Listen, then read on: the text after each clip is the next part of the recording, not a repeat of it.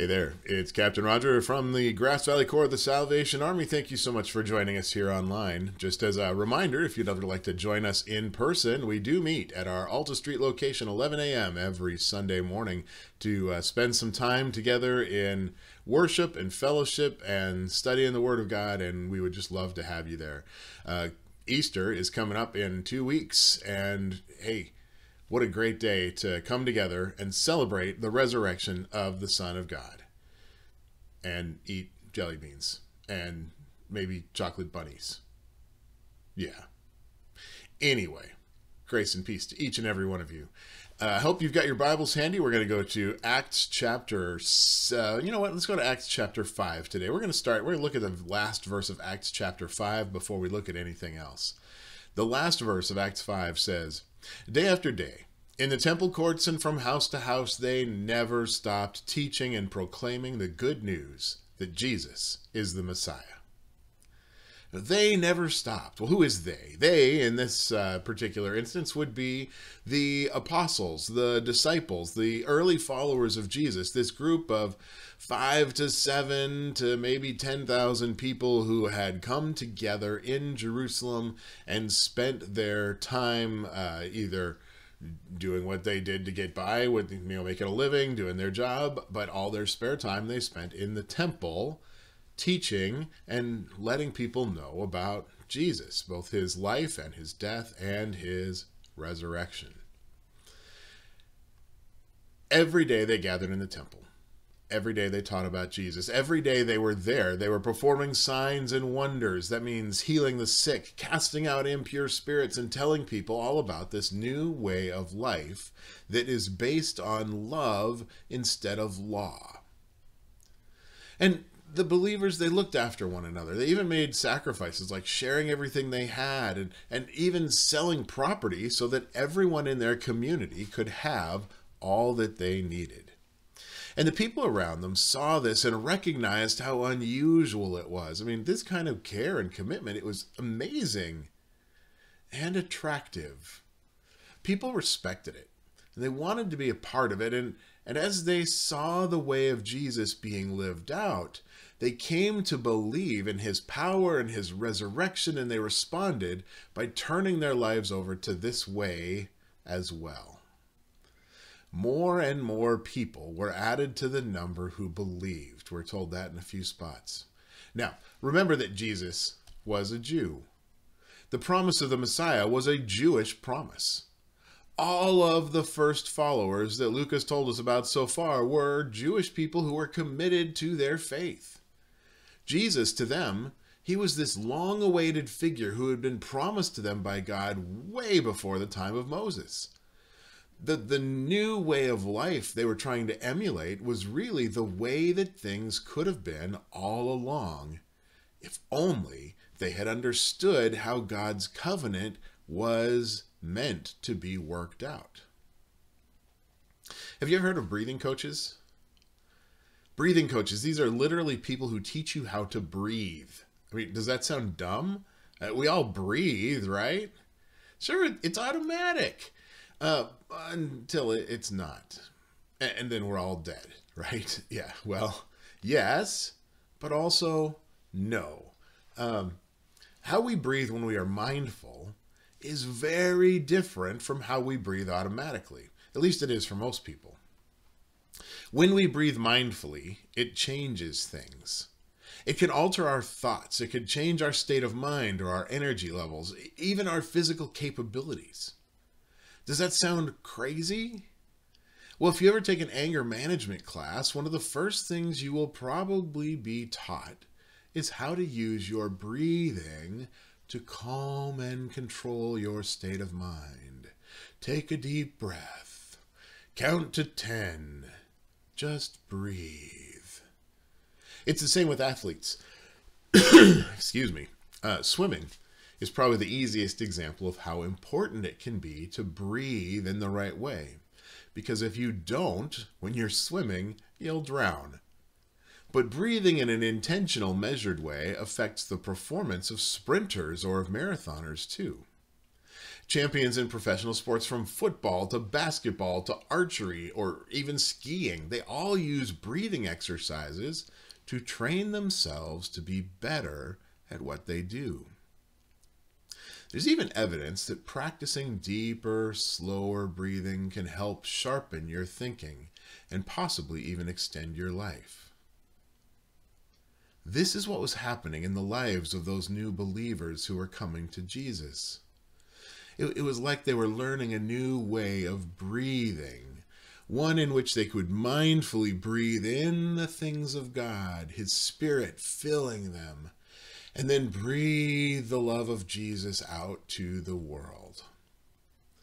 And Jews from all throughout God's people came together to learn how to live life together with this shared breath or spirit. But there were some problems along the way. Acts chapter 6. We're going to start at verse 1.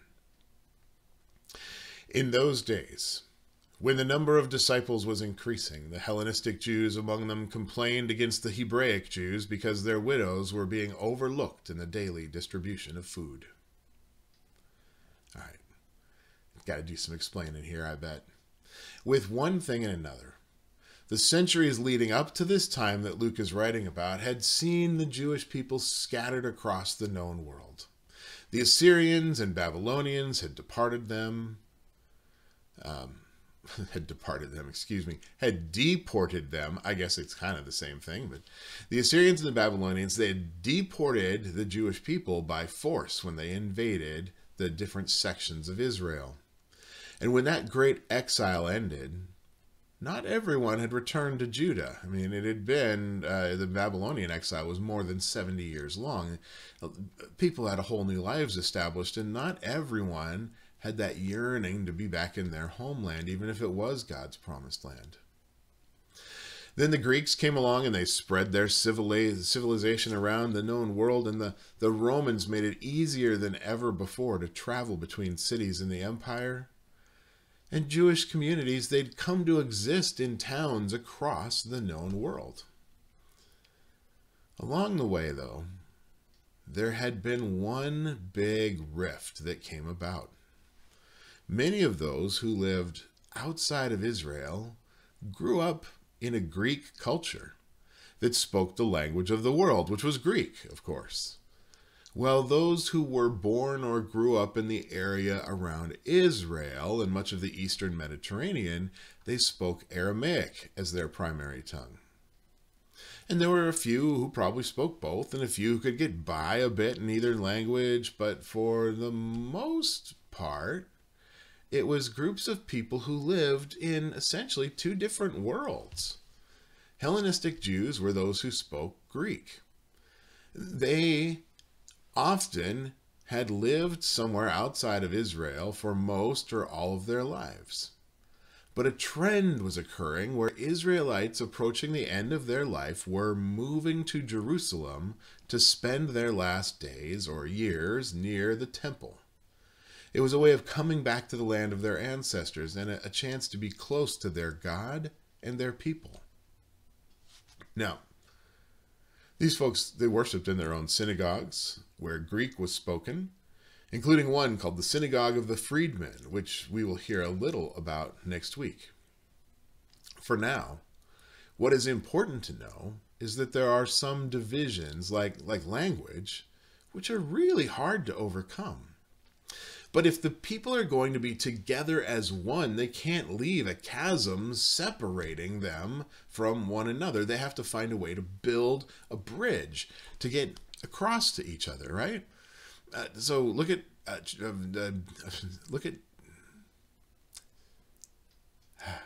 verse 2.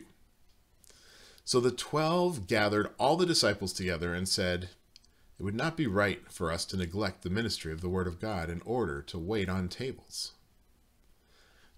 I interrupt again. Taking care of widows and orphans was the responsibility of the extended family. And in the community that the followers of Jesus were building, that made it everyone's responsibility. But The 12 were certain that their primary responsibility was sharing the message of Jesus by teaching about him and his ways and acting as witnesses to the life they had shared with him and all that. No matter how much you want to do everything, you can't do it. You can't do everything. You have to choose some priorities. I got to tell you, I'm not complaining, and I don't want this to come across as a humble brag. This is just the way it is. I face this problem a lot. I once made a list of the primary responsibilities of a Salvation Army officer for an advisory board member who asked what it is that we do with our time. And I stopped listing things when I got to 3 pages. But that was well before I'd put everything down that we are expected to do. Now, my first priority should be spiritual development. But sometimes it seems like my job is more about ordering paper clips and making copies and answering the phone. And those are all important things. But they can block sight of the most important thing if I'm not careful. And that's what the 12 are afraid of. They're not saying that they're too good to bring a meal to someone in need. They're saying that in a large community, they are not the best people to be doing that task. And so they continued in verse 3, brothers and sisters, choose 7 men from among you who are known to be full of the Spirit and wisdom, and we will turn this responsibility over to them and will give our attention to prayer and the ministry of the word. See, sharing responsibilities means everyone has more time to work on being excellent at what they do. By the way, take note of how they dealt with this situation because it's brilliant. They spent exactly 0 time on determining whether this was a big or a small problem or whose fault it was or wasn't, or even if this was a problem at all or if it was just someone's perception. What they did is they just acknowledged the issue being brought to them by brainstorming a solution and proposing it. Hey, we all agree this is important, but we can't give it the attention it deserves. Let's get some qualified folks in to take charge. They'll handle this, and we'll focus on this other thing that we're better at. Make sense? Yeah, that seems to have made sense to everyone because verse 5 says, this proposal pleased the whole group. They chose Stephen, a man full of faith and of the Holy Spirit. Also, Philip, Prochorus, Nicanor, Timon, Parmenas, and Nicholas from Antioch, a convert to Judaism. They presented these men to the apostles, who prayed and laid their hands on them. So the apostles, forgive me, the apostles asked for them to choose folks who were filled with the Spirit. And here Luke makes a point of telling us Stephen was known to be filled with faith and the Holy Spirit. These 7 were people who were known to breathe the breath of God.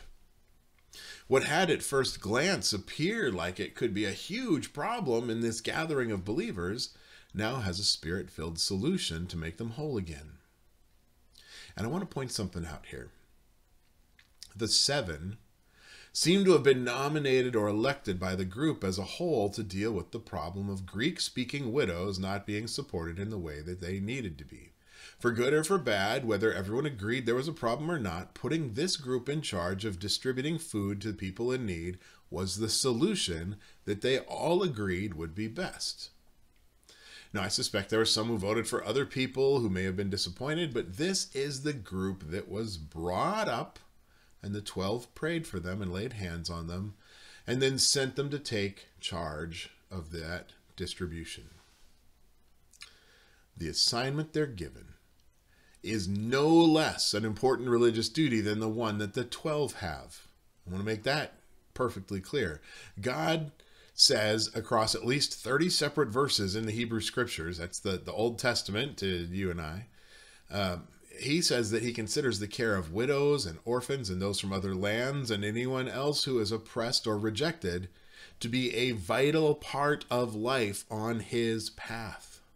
I'm going to say that again to make sure that no one missed it. God makes it clear across at least 30 separate verses in the Hebrew Scriptures, from the beginning to the end, that he considers the care of widows and orphans and those from other lands and anyone else who is oppressed or rejected to be a vital, crucial, important, unchangingly a thing, part of life on God's path. He wrote it into his covenant. He held it up as a virtue in his proverbs. He had it preached about by his prophets. It is part of the care that Jesus required of his followers. It is not an unimportant job. These 7 are not doing it alone. They are just the people who will oversee what's being done in a way that makes sure no one is missed in the future. Just like the mission that I follow as an officer in the Salvation Army, they are there to meet human needs in Jesus' name without discrimination. Right? What came before isn't important. Life can only be lived from this moment forward, right? You can't live backwards and fix what happened before. You can only say, all right, I'm going to just start right here. This is where we're at. This is where we're going. Let's get there. But look who they chose. Look who they chose to do this. All 7 of the men have Greek names. As Dr. Ben Witherington says in his commentary on Acts, this seems to suggest that the community as a whole, in order to avoid even the appearance of favoritism, named mostly, if not exclusively, Greek-speaking Jewish Christians to administer the food distribution. I mean, who better to ensure that any oppression never occurs again than leaders chosen from among the oppressed? Now, the last question this should leave us with is whether this was a God-honoring decision. Well, how can we know that? Easy. We know whether something is godly by the fruit that it produces. Well, what kind of fruit did the appointment of the 7 produce? Look at verse 7. So the word of God spread. The number of disciples in Jerusalem increased rapidly, and a large number of priests became obedient to the faith. What we see here is that the church's response to heal this threat to its unity leads to more growth, which we will see throughout the book of Acts is a symbol of God's blessing. I'm not saying that things have to grow to show that God is blessing them. I'm saying that in Acts, that is one of the pointers that Luke uses to show that God is blessing what is being done, right? When a gathering of believers allows divisions to separate them, God's not in that. So people fall away or just plain leave and avoid the church. It always happens. There's some argument, and these people say, well, I'm going to go here, and these people, I'm going to go there. And the next thing you know, half of the people have just left because they're not going to go one way or the other. They can't believe the people of God would do this, and so they walk away. Division separates people not just from each other, but from God. When we, as a church, stick to the message of Jesus, that we are all God's beloved children, worthy of love, that we can find ways to get along as we journey together, when we stick to that message, when we actually live that out, what happens is others outside of our gathering will find that kind of thing to be attractive. And they'll realize that the name of Jesus is the power of resurrection for individuals, for groups, and for whole communities when they trust in him. There in Jerusalem, by some estimates, in that first century period we're talking about, there were about 18,000 priests and temple workers in and around the city. And as they saw the actions of the followers of Jesus, and they witnessed the wonders done in his name, both the miraculous and the merely amazing, and they heard the apostles preaching the message Jesus had taught them about how all of this Old Testament prophecy and teaching and everything pointed directly to Jesus and his death and resurrection, these priests, these religious leaders, these authorities, these people who were well studied, they began to see this and hear this and take it in and recognize there was truth here. And more of them began to accept and preach the good news that Jesus was the Messiah they had all been waiting for. And they, along with those they would influence to follow, began to breathe the Holy Spirit in their lives too. Which is what I want to call each and every one of you to do as well. Just breathe. Breathe in the things of God. Being here is one way. Spending time reading and understanding the Word is another way. Focusing on allowing those you may have rejected or shut out or ignored is another. Finding ways to avoid or heal rifts. Breathe in the things of God and then breathe out the love of Jesus. Offer what you can to help those who have need. Feed the hungry. Offer a cup of water to a thirsty soul. Sometimes all it takes is a kind word or a listening ear or a smile or an acknowledgement that someone is there, that they are alive. Maybe just remind yourself that person you're about to criticize or insult or ignore or reject. The image of God is in them just like it's in you. Breathe in the things of God. Breathe out the love of Jesus. Just breathe. Pray this with me if you will. Lord God, Lord Jesus, and the Holy Spirit which you have sent to give each of us the ability to truly breathe, have mercy on us. So often we take in the evil of the world and then exhale it back out to those around us, be that with hurtful words or by refusing to share kindnesses that we are perfectly capable of extending. We ask that you help us to be mindful of our breathing. Instead, teach us to take you into our souls and breathe you out into the world. Help us to seek ways to remain one with your people and with every other person in your creation as well. Remind us of the example Jesus provided and of the positive examples of his followers too. Especially those examples from the early church, Lord. All those people who learned from Christ directly, help us to become like Jesus by emulating those we see or read about or hear about who are working on just that. And help us to love, not just because we must, but simply because we can. Thank you, Lord. Thank you, because we know that you will be faithful to provide all of these things so long as we are faithful to seek and use them. We pray this all in Jesus' name.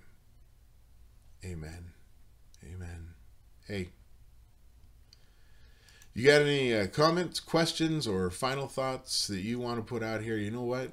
Stick them in the comments on this page or shoot me an email. I'm always happy to talk about it. Or like I said, we meet in person every Sunday morning, 11 a.m.